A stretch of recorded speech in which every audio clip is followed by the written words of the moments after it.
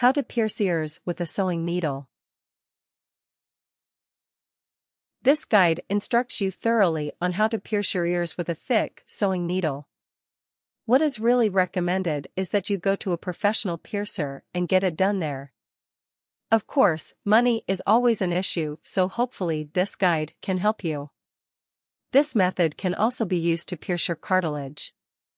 Please be careful, and if you suspect you have an infection, go to your doctor immediately. Steps. 1. Clean the area where you'll be piercing your ears.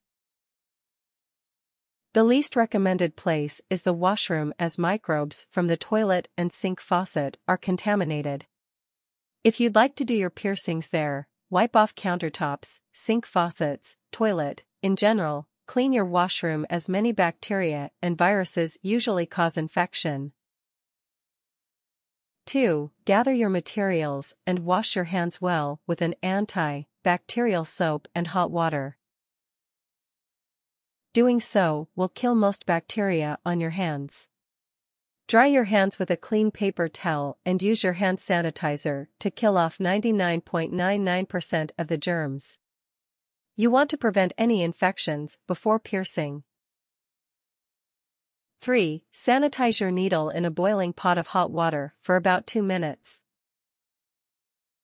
Sanitize again with an open flame for about 5 seconds, then wipe off the residue. Sanitize one more time with the isopropyl alcohol and hand sanitizer mixed in a clean container and leave it for about a minute. Do the same step with your earrings. 4. Take out the earrings and needle from the alcohol solution and wipe them clean with a paper towel and cover with a paper towel. 5. Wash your hands again with hot water and the antibacterial soap. Use the hand sanitizer. 6. Clean your ears with the anti-bacterial soap and sanitizer with a Q-tip. Add your numbing gel on your ears and wait for about a minute. 7. Piercing time. Mark the place where you want to pierce your ears. Make sure the guides are even so when you pierce your ear, the holes will be even and perpendicular on both sides. 8. Grab your sterilized needle and pierce the marked area. You do not want to pierce to the back of your head. You want to pierce it at a 45-degree angle, to the back of your neck. 9. Push the needle through as straight as possible, but swiftly as well. The longer you push, the more your ear will hurt even if you use numbing gel.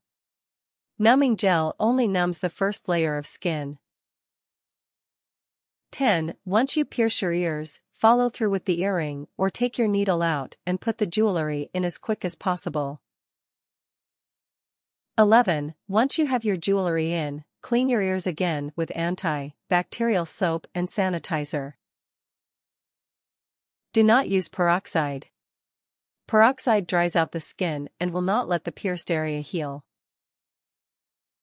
12. Finally, wash your hands with hot water, anti-bacterial soap and hand sanitizer, and you are finally done. Enjoy your new piercing. Tips. Leave your earrings in for a period of 6 weeks, although healing time may vary per person. Use a satin or silk pillow cover as it is more gentle on the ears. Use your saline solution or sea salt soaks twice a day or as labeled on the product and clean with a Q-tip. For ladies, it is recommended that your hair is in a ponytail as your hair may get caught in the stud. Do not touch your ears with your hands may be infected.